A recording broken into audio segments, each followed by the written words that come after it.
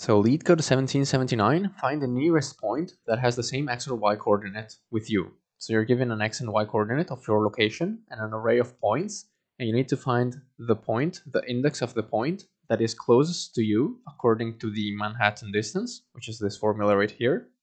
And the point needs to be valid, meaning that it shares the same x coordinate or at least the same y coordinate.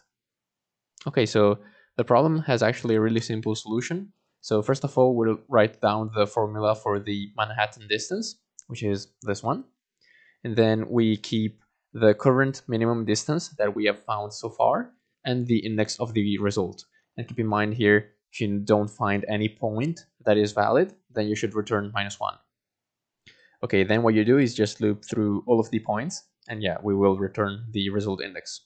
And now what you do is you just loop through all of the points, take their coordinates like this, and now you check if it is a valid point. So if the x is different, if your location x point, x coordinate is different from the point x, and your y coordinate is also different from the point y, then it means that this point is not valid. So we want to continue to the next one.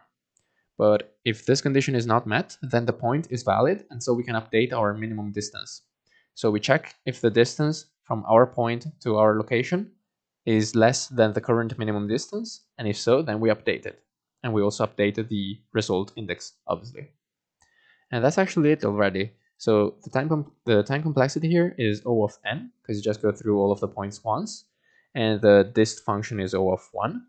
And the space complexity is O of 1 as well, because you're not using any array or anything like that. So that's it for me. Thank you for watching, and bye.